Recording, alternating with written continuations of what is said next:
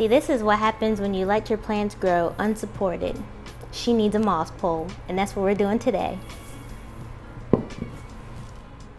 Hello beautiful plant people, my name is Ayana. Welcome back to my channel. Welcome to another video. If this is your first time here and you want to learn how to take care of plants as simply as possible and see what plants are in my plant collection as well as unbox plants with me, please subscribe to my channel so you don't miss any more planty related videos.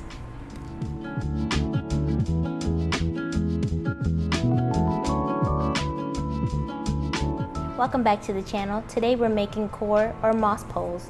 So depending on what material you want to use for your plants, you can either select to make moss poles, which are usually derived from Canada, which are found in peat bogs, which are located in marshes and swamps. Or you can go with coir materials, which are usually derived from Sri Lanka or India, which is the waste product left over after coconut harvesting. So today I chose to use coir material, and you can find these easily at your local Lowe's or Home Depot. I do have the materials linked in my description if you want to go ahead and click on that and purchase the materials. I will have to let you know that those are affiliate links, so I will make a small percentage if you choose to buy from those links. Or you could just go ahead and mosey on down to your local Lowe's. Wait, what is is this moseying? Do people even mosey? I feel like if I saw somebody going like this, moseying to the Lowe's, they would be my friend. Whatever, let's get into this video. Alright, so the first thing you guys want to do is go ahead and collect your materials. In this video, I'm going to use twine. Just need a pair of scissors, coir baskets, or you can use moss, which I have linked in the description, and I use bamboo sticks to wrap the material around. So you want to decide how long you want your moss pole. These bamboo sticks are 6 feet tall. I usually like to just do the whole 6 feet because I don't want to keep extending my poles, and as you can see back here, my plants just like to keep going, so I go for the maximum amount. And then what I do first is I take my plant, and you see this one needs to be propped up. I just simply stick the pole in there till it goes to the bottom of the pot. You don't want to stick it in there forcefully, you don't want to break any roots or anything, and you just want to get like a gauge of how tall you want your moss pole. Now this one does go a bit taller, as you can see, but I'm just going to, you can either break it, cut it with the scissors, or you can keep it the same length. So what I think I'm going to do is I think I'm going to break it about here, just because I might not want this plant to grow so tall as compared to my monsteras. So I think that's what I might do. So let's see. Alright. So I took note that I want to chop it here. And so this is where I can go ahead and make the cut.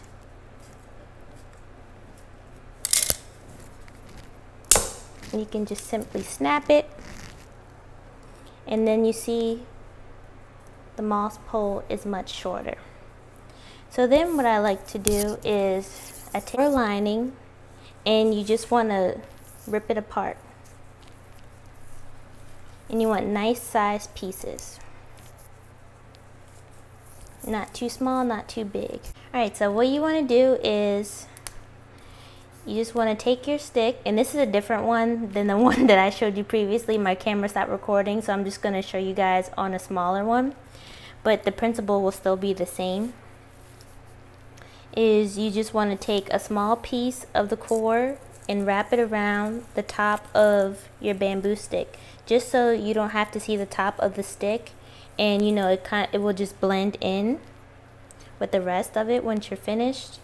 You want to take your twine and tie a knot and this is going to be difficult because I'm not left-handed. I should hold it the other way, but you just want to tie it just like that. You can tie 2 knots if you want. That way it is secure, and you can tuck this so you don't have to see it. It's really up to you.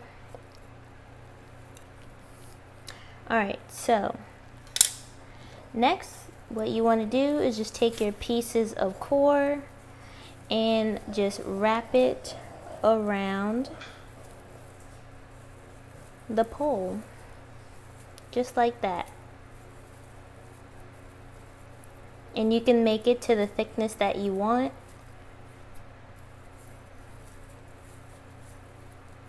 And then what I do with this one is I just twirl this down like that. Try to get it to be as even as possible, just so, because you know, just for looks. But if you don't really mind about that, then you can just twirl it however you want. And you just take your next piece and you just want to overlap the piece before it just a little bit, just so you don't have any gaps in between your pole. And again, just twirl. And once you get the hang of this, it moves pretty fast. You can create multiple poles in one sitting. That's what I like most about it, because I do tend to have a lot of plants that are climbers and that need to have that support. Alright, and you just twirl.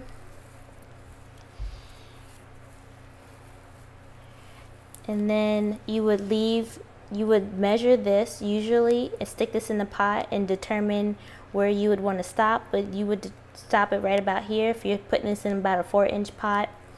And so what you'll do is just, again, you'll cut this, and I just simply stick it in the last level, and I'll loop it in there 2 or 3 times, just so that way it doesn't unravel. I've never had one unravel, but I do like to secure it. And you just pull it through. You know, you can make this neater. But that's your moss pole. And that really only took you like maybe 5 minutes. And simple materials that you can use to make moss pole poles for your plants. The reason why I like to make mine thinner with just the stake is, and I'll show you, is easy to pop in and out of your plants. So with the pole that I made before my camera stopped recording, you just simply stick it in the dirt without breaking any roots.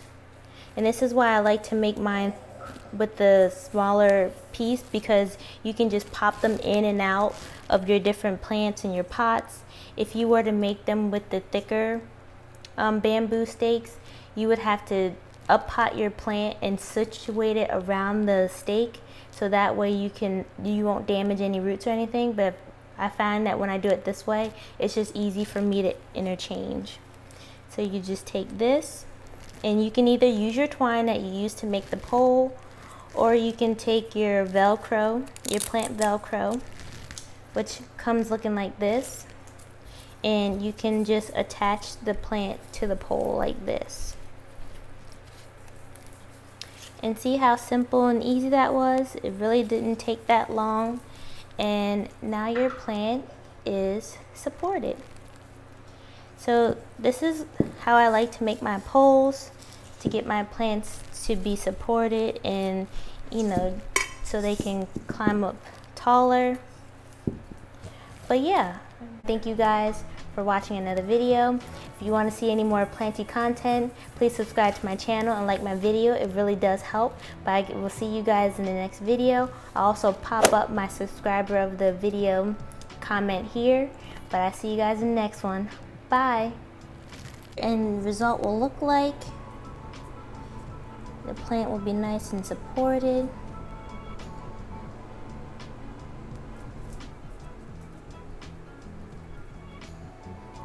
And over time, as the leaves come in, they will be more and more mature, whereas now you have more of the juvenile leaves. You will come to have nice mature sized leaves.